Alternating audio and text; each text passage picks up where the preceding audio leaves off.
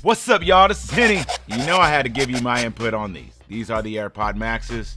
Had these about a week, and had to tell you my perspective on these as it relates as a music producer, songwriter, somebody who might want to use these expensive headphones for not just leisurely activities as listening to music, watching shows, but maybe doing some type of work with them. Is it possible? Should you do it? Should you invest? Let's talk about it right now. Let's go!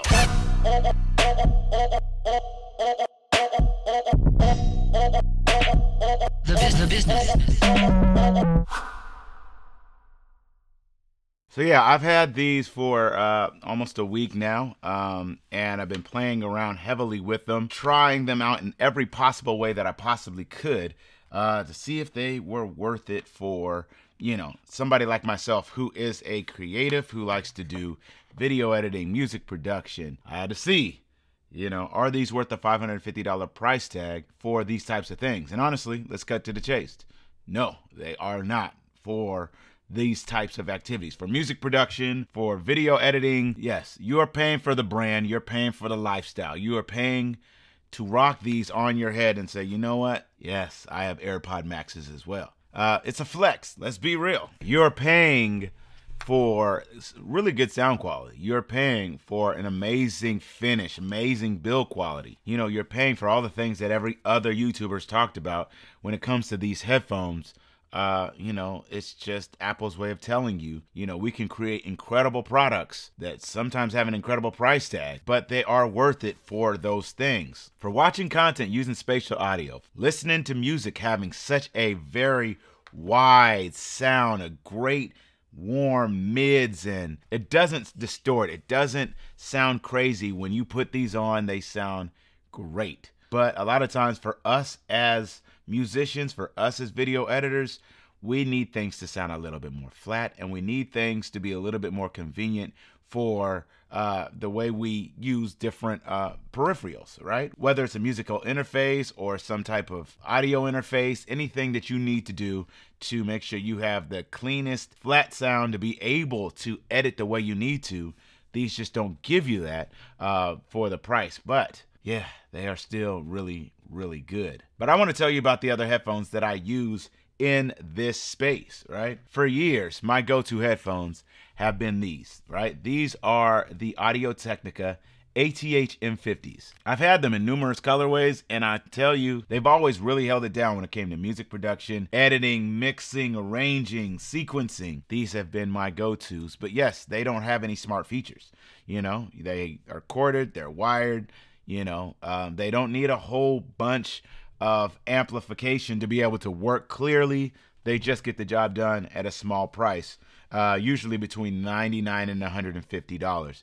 And for anybody looking for the all-time best headphone to get under $200 for these types of features, you know, mixing, arranging, your overall music production, I would always say these, the Audio-Technica ATH M50s. Now, if you want to go even bigger on that type of sound, right, where you just have a corded setup and you need something that's going to give you really, really clear sound, that's where you step up to what they call audiophile type headphones. And these are my Hi-Fi-Man HE500s that I've had for, almost 8 years. And when I bought these, I think these were almost $700. And these were incredibly great at sounding very clear, right? They need a lot of amplification. You need a right type of amp, right type of headphone amp to really boost the sound. But when you can get the sound boosted in these, they sound incredible. But they are heavy as hell, and they don't feel good on your head for a long period of time.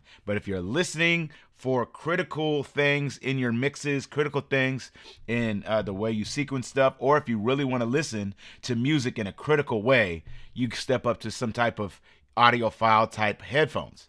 That's these, right? And then this year I got these, right? I've talked about them in my last video, but these are the Shure Aonic 50s, right? They give you music production style quality sound, but they also have the smart features, right?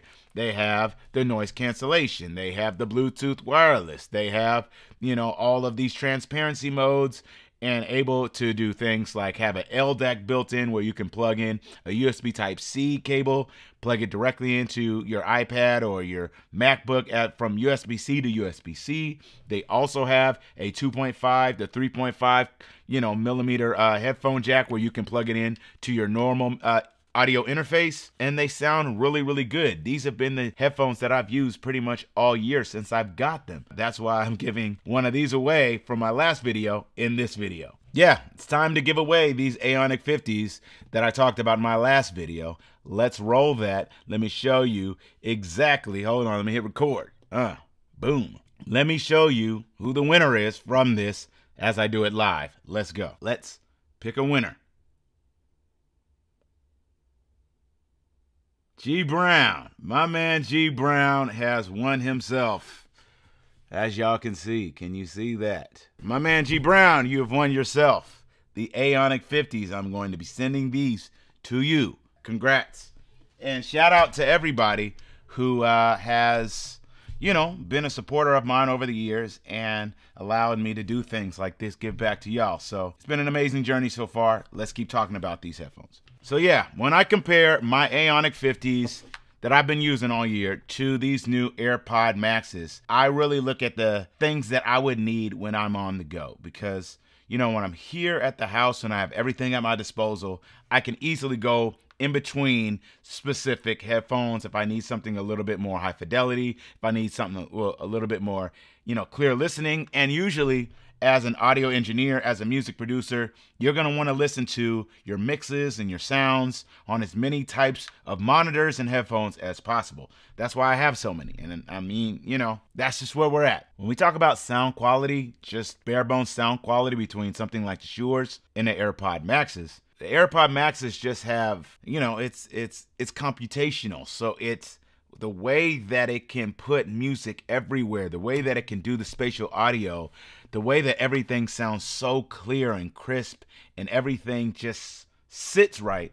That's what you get from these. So from a user, from a listener's perspective, these kill it every time, right? But if I'm trying to mix and I'm trying to figure out, should I crank the highs up? Should I turn down the lows? Should I put an EQ on this? Should I do a low pass or a high pass filter on that? Should I add extra reverb? I'm going to need more of a flatter sound and, something that I can really use with my audio interface.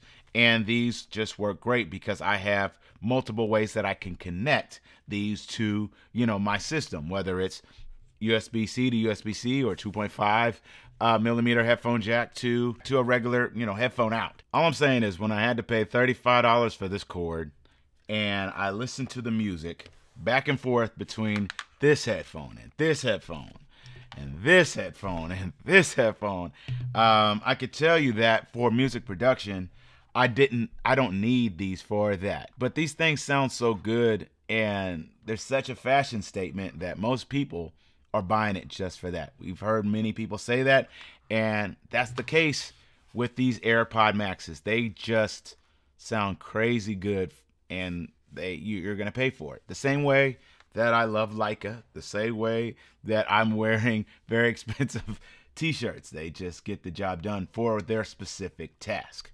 All in all, you can't go wrong if you have the budget for the AirPod Maxes. But if you don't, and you're trying to figure out what's the best headphone for a specific case, whether you need it for songwriting, music production, video editing, that critical listening where you need to be EQing and doing other things to your mixes, if you don't need the smart features, I would go here with the Audio Technicas. If you're traveling and need smart features, maybe I check out the Shure Aonic 50s because these really, really do sound great.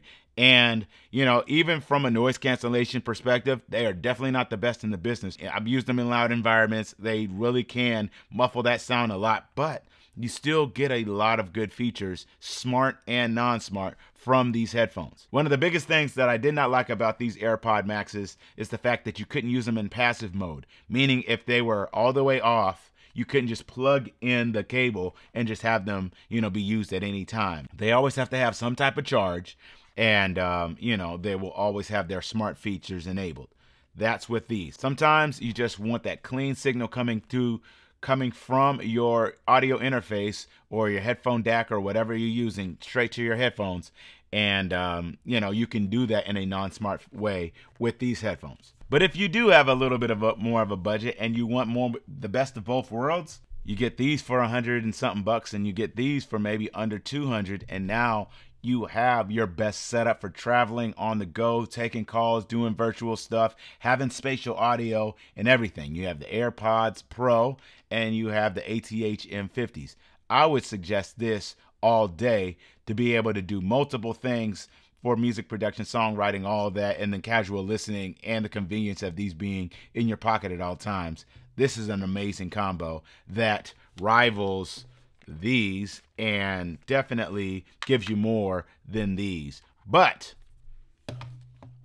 sometimes you just want the best of the best for everything, and these are the best wireless headphones that I've ever used, and that's what you get with that price tag. But I'll tell you this, for those like me, you're going to need something else than these AirPods Max for your critical listening. And hey, I'm hoping that maybe in an updated version of these, they'll have a way that you can maybe just flatten the sound and use it passively, a way that, if you don't necessarily need this case doesn't truly bother me, but it does make me think about the durability of these with this, this mesh top. And I've seen, people talk about how much you have to baby these to make sure that you don't scratch them, scuff them, put a mark in these, whatever. So it is what it is. I just wanted to give you my perspective on these AirPods as it relates to music creatives, somebody like myself who might be looking at them like, yo, can I use them for that?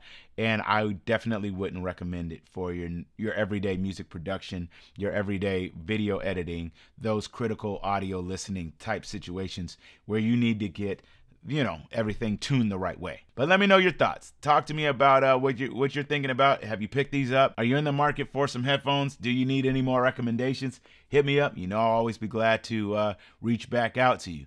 And I hope you guys have a Merry Christmas, Happy Holidays, Happy Hanukkah, Happy Kwanzaa.